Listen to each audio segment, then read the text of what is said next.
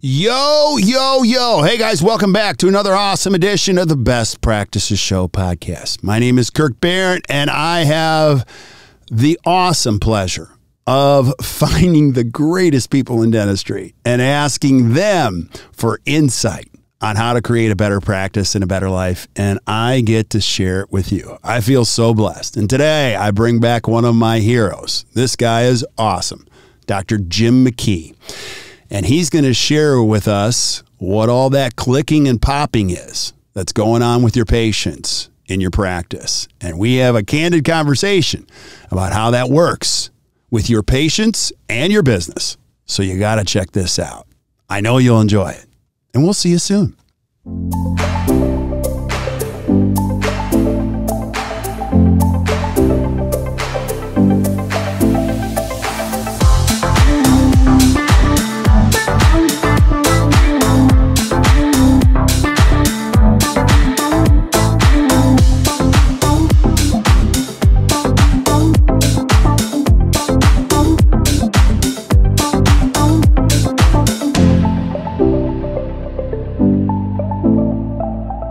Hey guys, welcome back to the Best Practices Show podcast. I'm so pumped, so grateful that you're here because you know what you get to do? You get to come on this journey with me. I'm a CE junkie. I get to learn from some of the best in all of dentistry.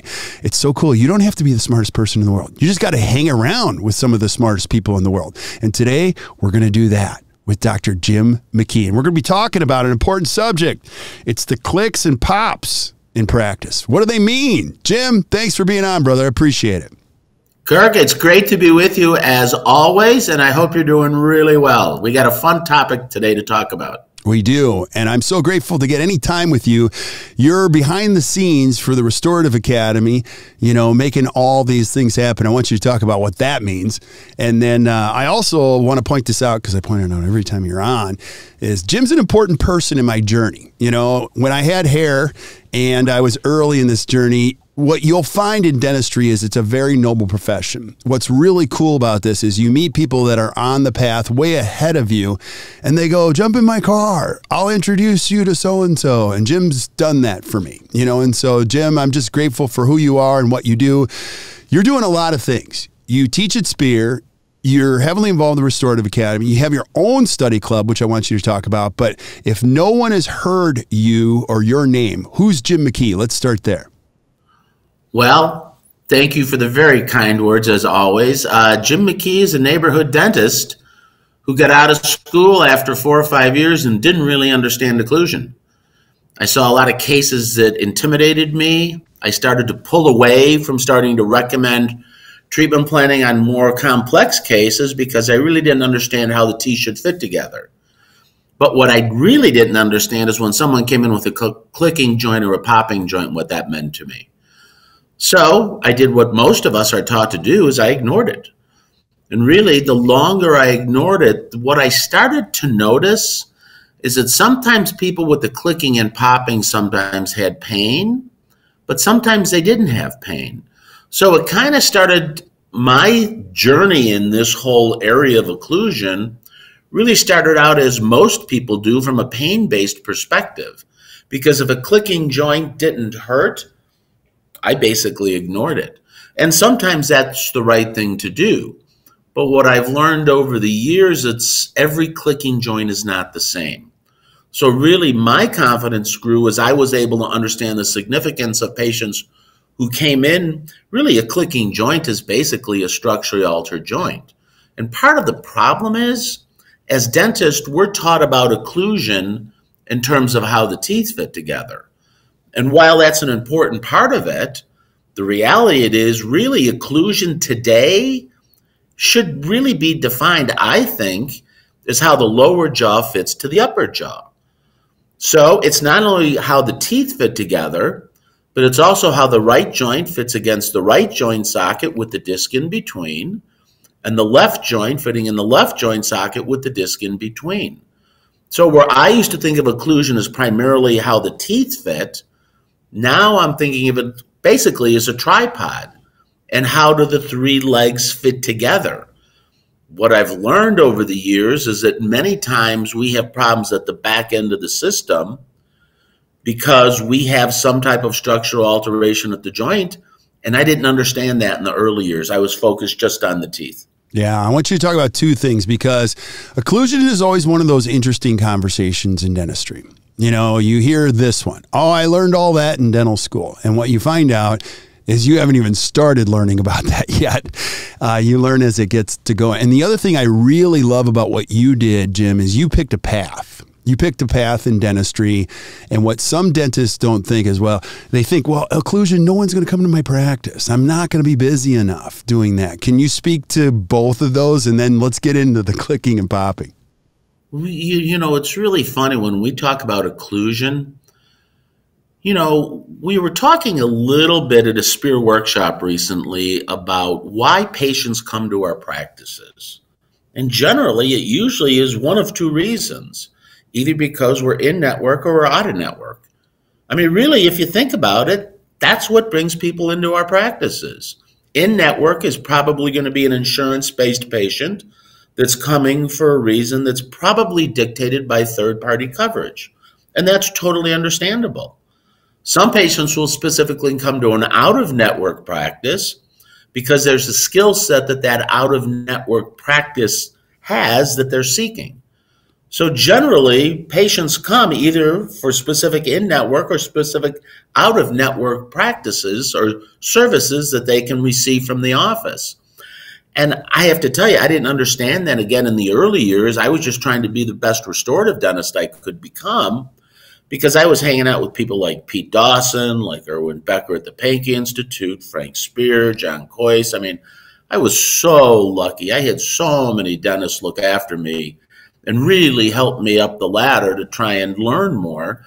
And I would try and take a little bit of knowledge from each of them as I went along the way. But really, what led me to making changes in the practice was really trying to figure out how the occlusion works, because when dentists really understand occlusion, what happens is we see how many patients occlusion touches in our practice. So if a patient's going to come to you, maybe let's say for an out-of-network service, it could be implants, it could be airway, it could be holistic dentistry, it could be aesthetics, it could be any of those. But I will tell you that most of the time, occlusion or joint diagnosis is the easiest way to build a practice because, quite frankly, no one wants to do it. And ultimately, what has happened in my practice is I would have patients referred for a bite evaluation or a joint evaluation, and ultimately the dentist who would send the patient over would say, well, why don't you go ahead and do the restorative work? Because the intimidation factor of working with someone with a structurally altered joint was really too great, and they would just as soon not have to deal with that. So for years, honestly, that's how my restorative practice grew, doing restorative cases on dentists who didn't want to do them because there was a joint component that the patient presented with. So I would really encourage dentists, especially young dentists, if you're looking to build a practice where patients are going to come to you for a specific reason and not necessarily because of the insurance company that you're affiliated with, if you can learn how to diagnose joints and understand occlusion, I think I know it's the fastest way to do it, quite frankly, because no one else wants to do it. Yeah. That's the reality. Jim, that is so well said. I love it. And this hasn't aired yet, but you'll hear this. I actually interviewed Jeff Rouse on his top pet peeves in dentistry. And he said you'll love it, because when you go back and listen to it, he'll say, I hate it when I'm out at Spear. And everyone goes, oh, these patients are in your practice. Well, they're just in your practice. No, they came to my practice, but they were in your practice for 25 years, type of a thing. We all see the same practice. We all see the same patient base in our practice. Yeah. It's interesting. Jeff and I are going to be doing a program for the faculty club at Spear this year. And we're going to do it together titled, Are We Treating the Same Patient? Jeff's going to talk about from an airway component, and I'm going to talk about from a joint component. But really today, with especially the popularity that airway has, you have to know joints if you're going to do airway today. Yeah. I mean, really, so many of the problems that we see with airway are at the maxillary level, and there's some constriction of the nasal complex, so we don't have adequate breathing. but we have a lot of collapsed pharyngeal airway space as well. And a lot of times that's related to the joint. So really, in order to treat airway today, I think today you really have to be an expert in occlusion as well, because so many times those patients have both of those problems going on.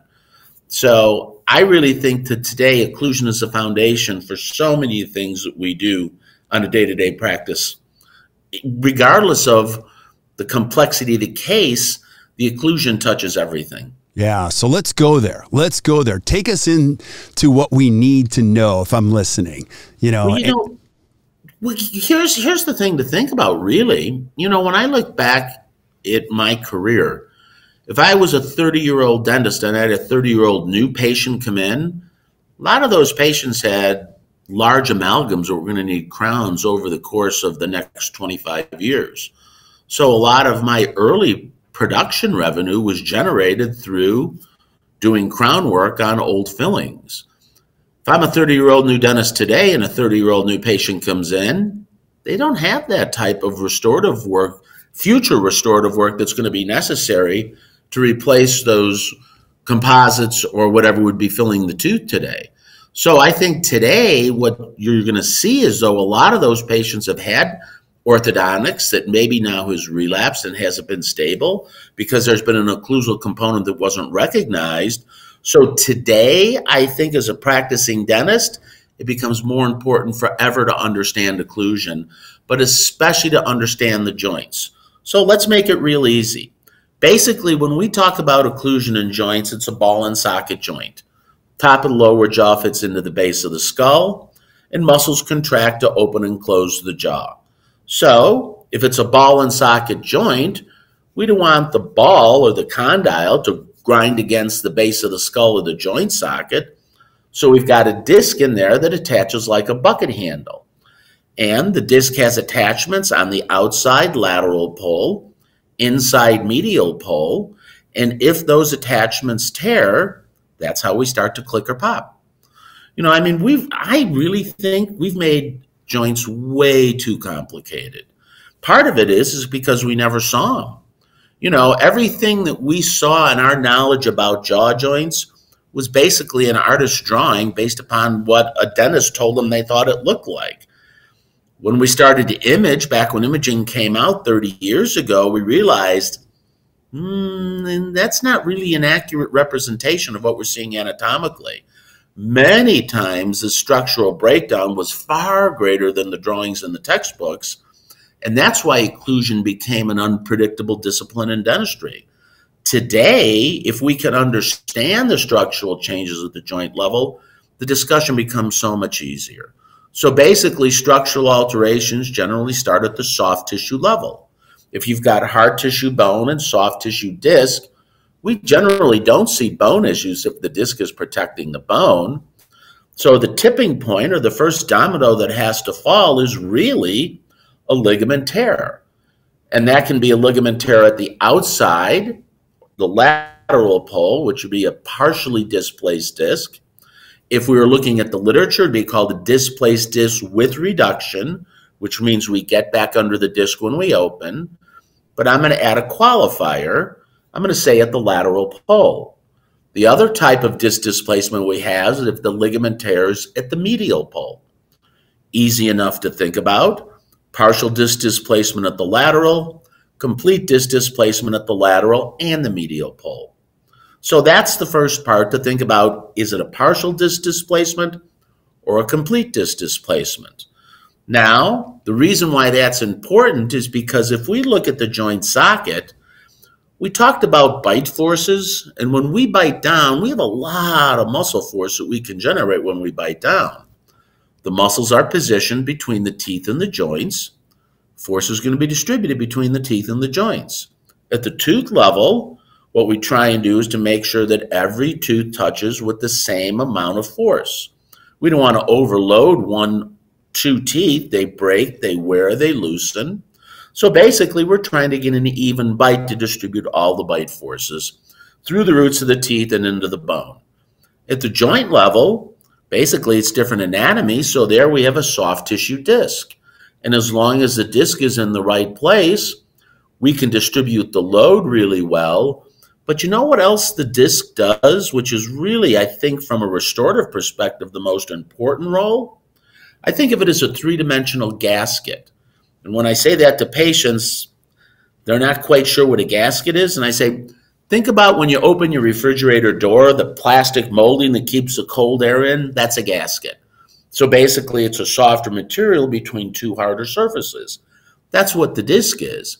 But really, it's a three-dimensional soft tissue positioning tool that positions our condyles. So when we close, we have a bite that fits together, basically the same every time we close down. If we don't have the soft tissue gasket there, if the disc is displaced, we have a little more play at the back end of the system, which means we have a little bit more play at the front end of the system. Once I was able to put those pieces together, from hearing Mark Piper talk about joints, from hearing Pete Dawson talk about occlusion, the whole thing started to make a little bit more sense, because I understood many times the reason why the front teeth didn't fit together was really because there were structural changes at the joint level. And basically, since it's all one piece, the whole thing moves back based upon what's happening at the foundation. Yeah. So that's kind of an abridged version, but that's the easiest way, I think, to think about occlusion. Yeah. And when it comes to occlusion, it's not one of those things you get right once with a patient. Patients are going to be living longer. And one of the things I'll never forget, Pete used to say this all the time, you can do all of this, but we're going to have to manage forces for the lifetime of this patient. So would you agree it's a little bit of a moving target every single time in some respect when you're taking a look at occlusion? I completely agree with that statement. And part of the reason is because generally what we're seeing is we're seeing injuries at the joint level earlier than we ever thought. When you really think about the jaw joint, it's an orthopedic joint. The problem is orthopedic physicians don't look at this. There's not an orthopedic physician that I know that thinks that this jaw joint is an orthopedic joint.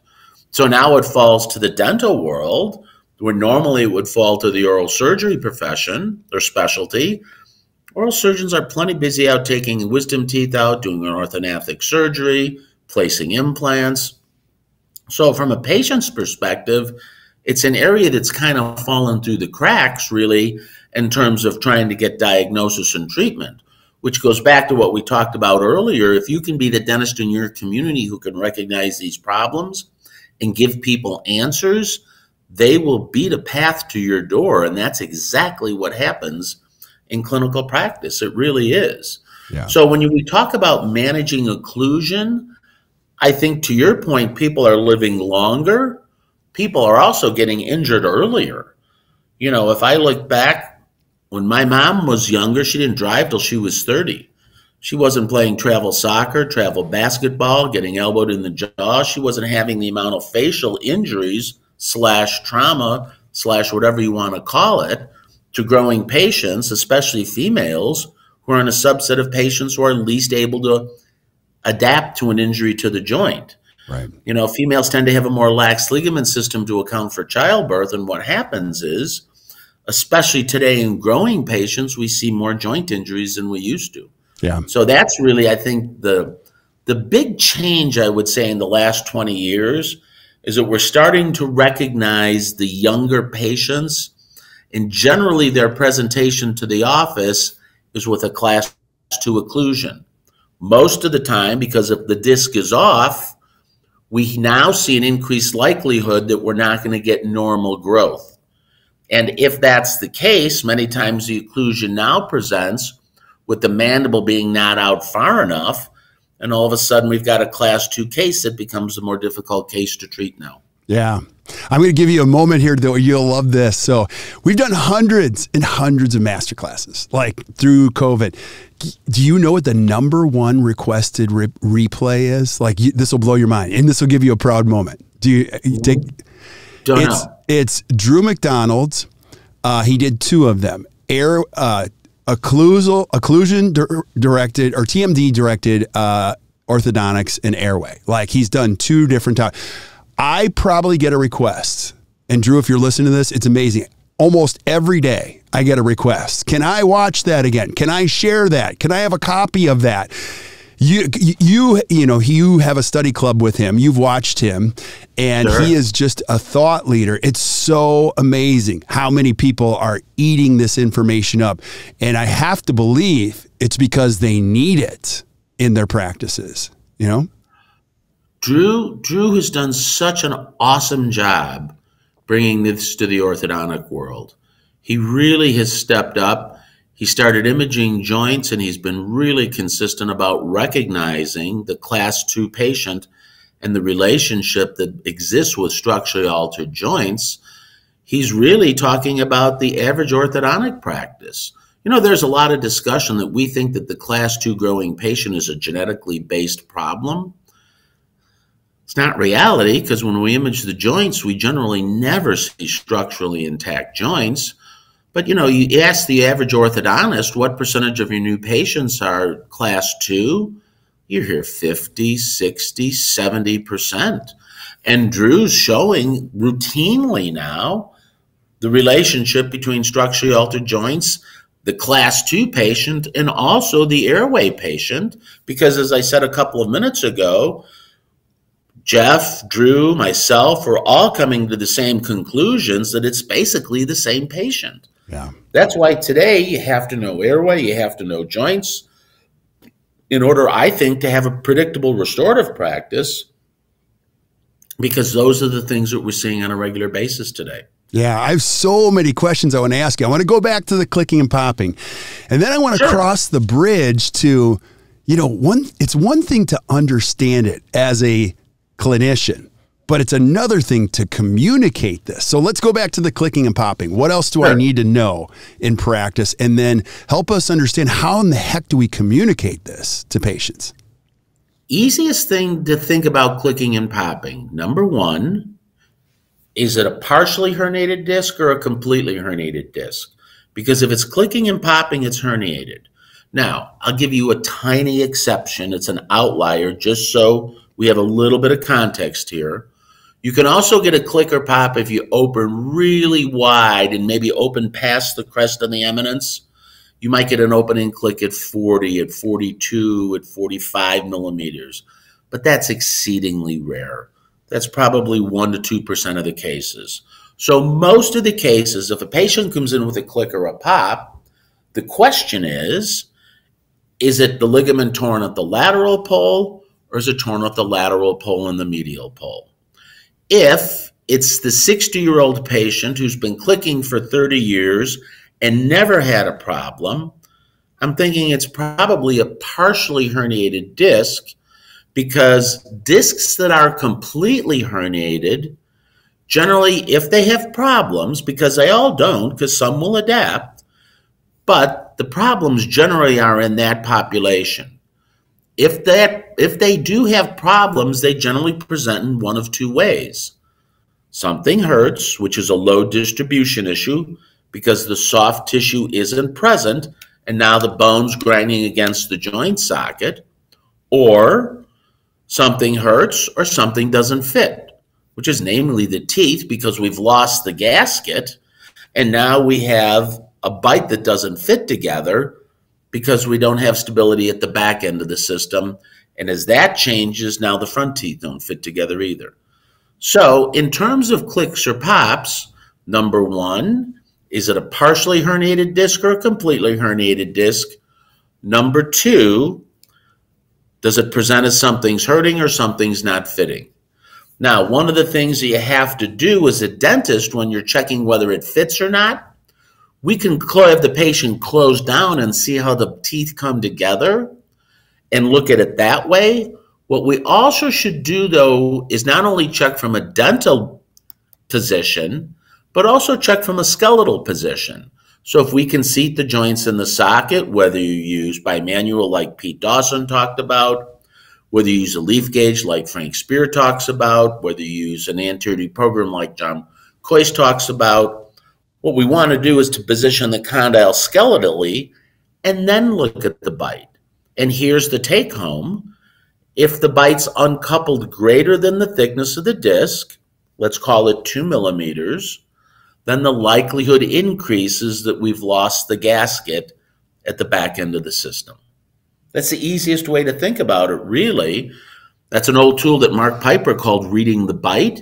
And basically what you're doing is you're looking at the anterior tooth relationship in a skeletal position. And really what you're doing is you're now comparing that space to the thickness of the disc. It's a real easy clinical skill to look at. I think, honestly, it's probably the easiest clinical screening tool that we have, along with understanding the history. Yeah. You know, when I do my exam, you say, how do you communicate it to patients? Something hurts or something doesn't fit. That's the easiest way to explain it. I think sometimes we've made it too complicated for patients. And if something hurts or something doesn't fit, what we're going to do is probably what you're going to want to get, Mrs. Jones, is you're going to want to get 4 things so you can make a better treatment decision on what you want to decide you want to do. From your exam, it looks like that we've lost the gasket at the back end of the system.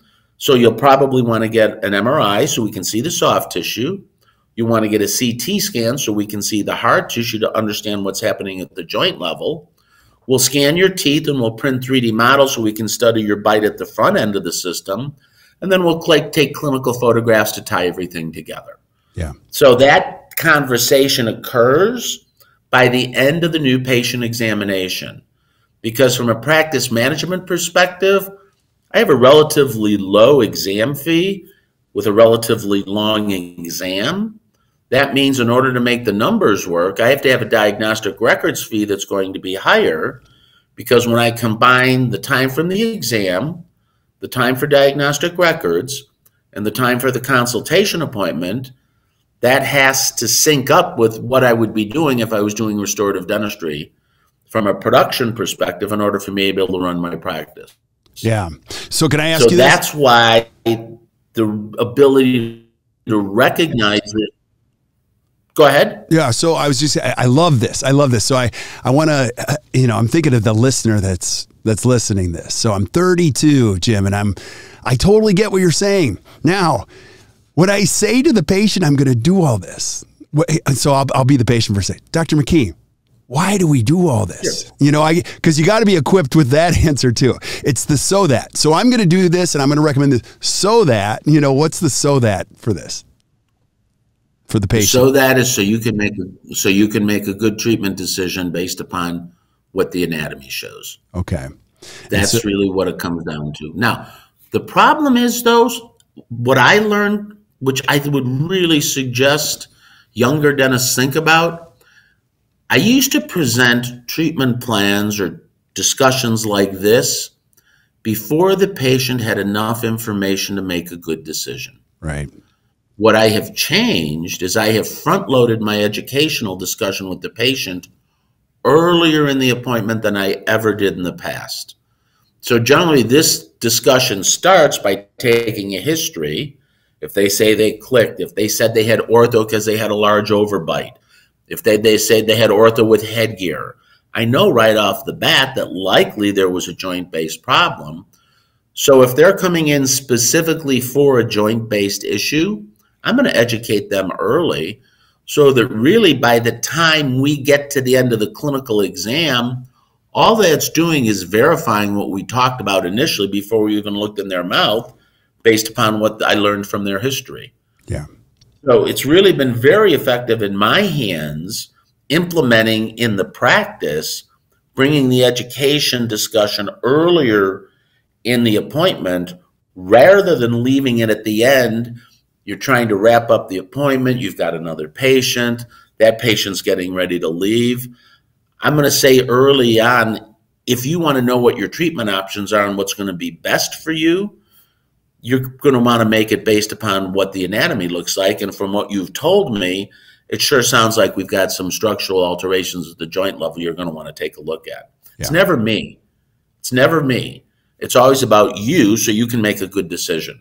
I love it. I absolutely love it. So, and I know these questions always come up, but Jim, I get it, but I'm going to need time to do this with patients. I'm going to have to slow down my practice a little bit because you have to really I mean, you got to pay attention, and you probably got to invest some time. Number two, just talk about, in rough terms, kind of the business component. So it happens with everything. Airway, how would I even make money doing that? Occlusion, how would I even make money doing this? Like, how does it fit my business plan?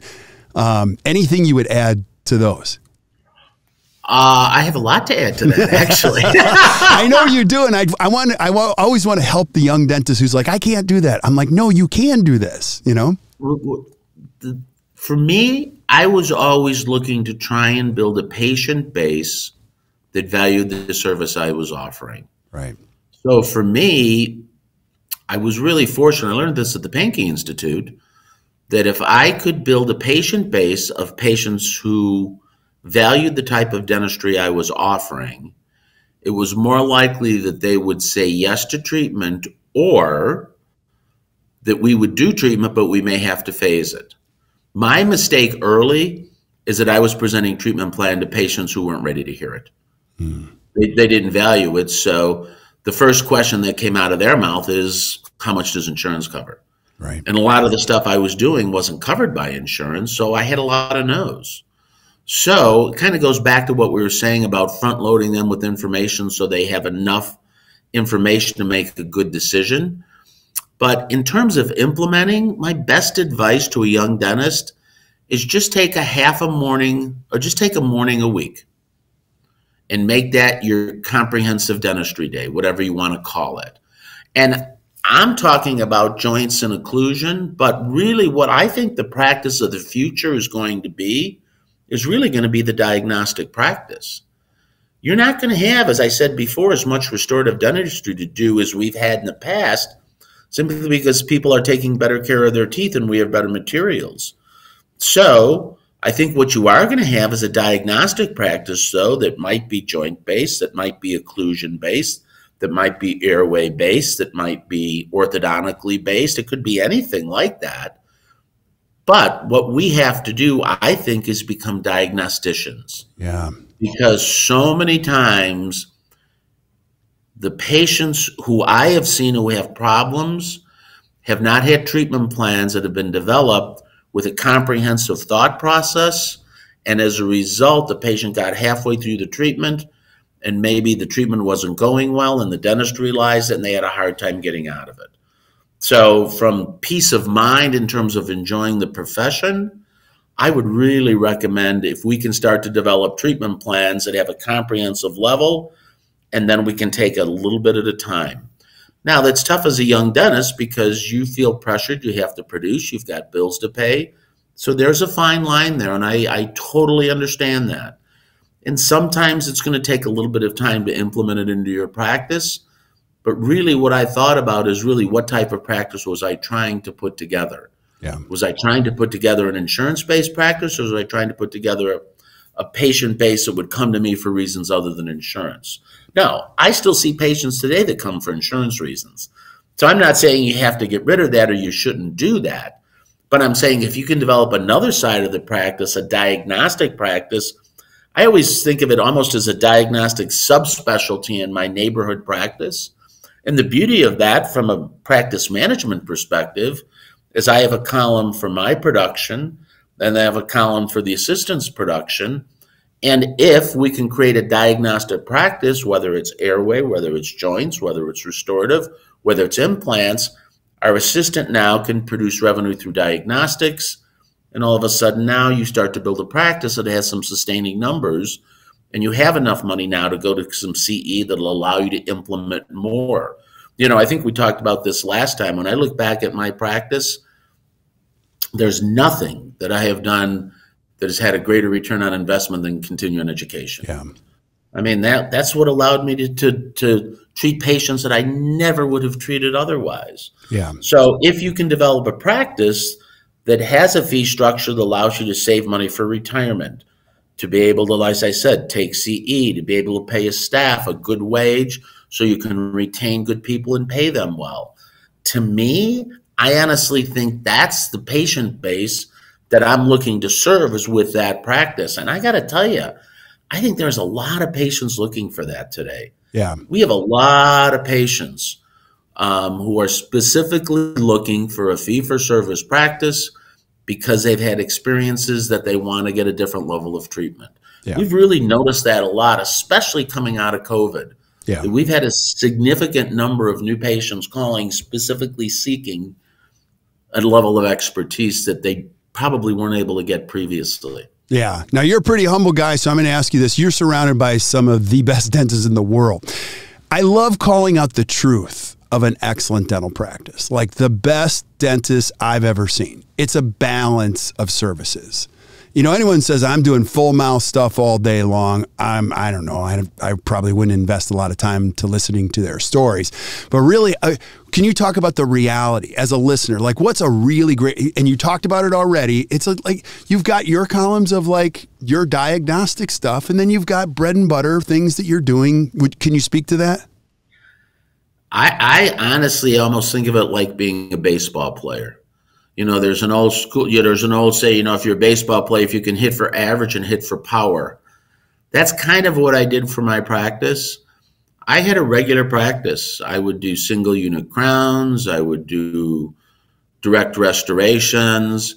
And as my skill set started to increase, first in recognizing problems and then being able to provide treatment, what I started to do was to do bigger cases. I still had the bread and butter stuff going, but I started to add to that. That was my pathway. I was never a huge full mouth person. You know, I heard something at the Pankey Institute a long time ago. It said, you know, you never really, the easiest way to practice is if you never have to take an impression of more than 6 teeth at a time. Because you could do lower anteriors, upper anteriors, lower posteriors, upper posteriors. Now, you can do the whole thing at once, and I know that it can be done well, and I've done it. But if I have my druthers, I'd rather do it in segments.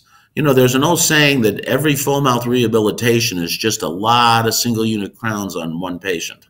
Mm-hmm. And I think that if we can use provisionals well, generated from a diagnostic wax up that has the end in mind, so what we're trying to build to, we can now bring that into the mouth, make the changes, use our provisionals as a proving ground to make sure that we're happy with the contours of the work.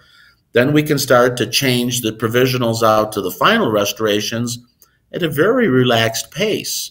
You might be able to do it a little bit faster if you do it all at once. But again, I think from a patient's perspective, it's a little easier way to go through the process. And for me, it gave me a little bit more of a safety net as a young dentist trying to implement this, because if I had a problem with one section, I wasn't committed to the whole case. I could still maybe go back and make a modification if I had to. So I think in the real world, I think you pick and choose the cases, honestly, based upon, when I look at it, the patients that are ready for them. Yeah. You know, again, I think that a lot of times if I look back at my mistakes, it's because I was recommending treatment to patients that simply weren't ready to hear it yet. Technically, the treatment was correct, but I hadn't prepped them well enough so that they can make a good decision and accept the treatment. Yeah. Now, realistically, you're not going to get everyone. So there's going to be people that no matter how well you explain it, they're not going to be able to do it for whatever reason it may be. But I think that number can really, your case acceptance rate can increase dramatically based upon how we explain things to patients and how we give them choices to move through a case, either all at once or on a phased basis based upon if they need to do that. Yeah, Jim, I have like 9 more questions. We could turn this into a 2-hour show. And I know I'm just so grateful because you're a busy guy and I know you got stuff going on. But I do this all the time. This is a blast. Oh my gosh, I have so many other thoughts I want to ask you, and we'll probably save them for another show. I want you to talk about your study club, Spear, and the Restorative Academy, and we'll do that in just a second. But I also, any last thoughts, you know, as we wrap up this conversation on clicks and popping in your practice? I guess if we're going to wrap this, what I would be thinking about is that I'm hoping that the people listening to this podcast will redefine occlusion. And if we can redefine occlusion to include not only the teeth, but also the back end of the system and the joints as well, all of a sudden now occlusion honestly becomes very predictable. And with occlusion, so does joints. And what it does, it opens up a huge, huge arena of patients that are seeking this type of treatment, and they'll find your way to your practice. So my take home is, don't be intimidated by this, embrace it, because you can build a practice really quickly, quite frankly, the better you get at doing this. So that would be my message. Love it. Let me talk about SPEAR a little bit. SPEAR, I teach the Advanced Occlusion workshop out there with Gary DeWood. This is the exact type of information that we go over for 3 days. We do a lot of treatment planning. We do a lot of hands-on. It's a great course. It's gotten great reviews. If you're looking for more information like this, it's an easy way to get it. And again, I include a lot of information on implementation, a lot on forms, a lot on verbal skills. We kind of walk through it. And the last afternoon, we focus entirely on implementation, because I want it to be more than a 3-day workshop you go to that's interesting. I want you to be able to go home and start to put it into practice right away, which you'll be able to do. It'll take you a while to work in some of the nuances, but my whole goal in teaching that is to decrease the steepness of the learning curve, because today we can decrease the steepness of the learning curve. It's kind of why we started the Chicago Study Club, which is an offshoot of what we do. I do that with Kurt Ringhofer, Seth, and Drew McDonald. So the 4 of us teach that together, and that's a blast. So that's a couple days in the fall, a couple days in the spring in Chicago.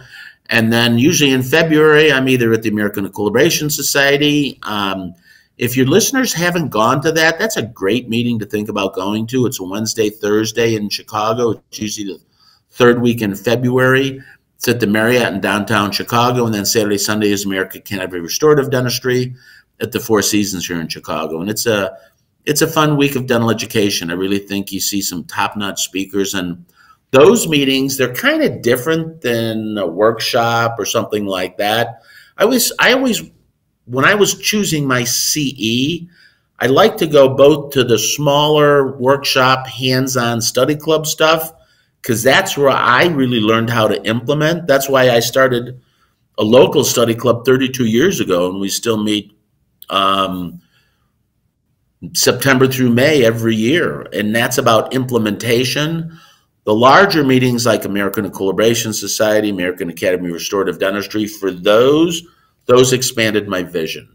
So it gave me an idea of what was out there and gave me something to go learn based upon what I had seen from those types of meetings. So for me, both types of education really played a different role in my development, and they were extremely valuable, hearing both of those different types of learning for me.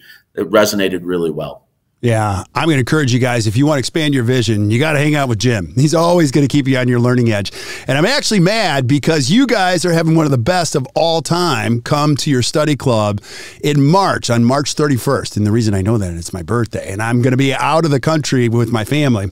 And so you're having Dr. Bill Robbins come to your study club. I'm so mad that, and if you're not taking notes during this podcast, don't worry, we're taking notes for you. So flip up to the notes. You're going to see a link to Jim's study club, all of Jim's information, everything that Jim has mentioned. You can just click right on the link. It'll take you right there. I'm going to highly encourage you to check that stuff out. You'll be in a room with people that care about you, and they will help you. They'll have your back in expanding your vision and putting into play. So I'm so mad. Can you ask Bill? Hey, you got to ask Bill to come back. Like that's not fair, So I'll put the squeeze on Bill to come back. There you go, Jim. I am so grateful, buddy. So thank you for being on today. You're just the best. I really appreciate this. I can't thank you enough, Kirk, for everything you do in dentistry and for the opportunity to be here with you. It's always a treat. Thank you. Awesome. Stick around. Jim always think about everybody else, but thank you guys for listening to the Best Practices Show podcast. Hey, go visit Jim. I'm just going to say it, whether it be at Spear, in Chicago at those meetings, or his study club. I promise you, it'll be a great investment of time. You'll be surrounded by some really cool people that'll expand your vision, and you'll leave fired up, which is what we all need. So make sure you do that.